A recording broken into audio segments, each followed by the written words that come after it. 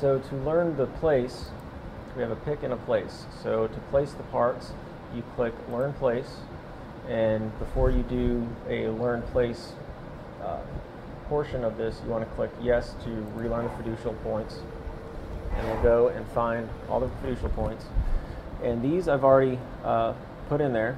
So right here is one of the 10 picofarads.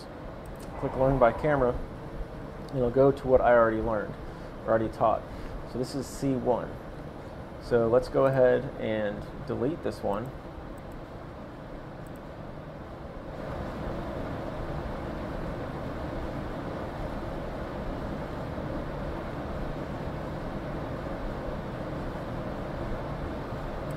Click OK.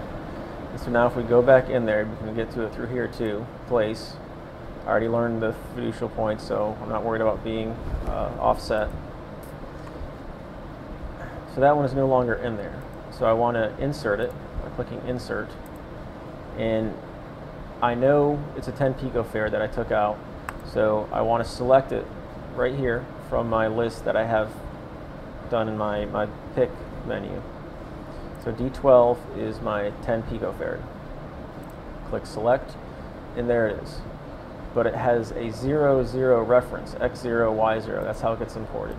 I need to now teach it where it is. So any field on this line, I can just click Learn by Camera. And it just so happened this is at 0, 0 location. So I can go right here and rotate it 90 degrees, 45, or 5. You can keep rotating it around. Get it pretty much centered. This is in a very critical size component to place. Click OK. Okay, well I guess the 0, 0 wasn't there before, and now it's got the actual locations. So you then keep going down, and you can just keep appending, and adding your parts that way. So here they all are, and once again I can do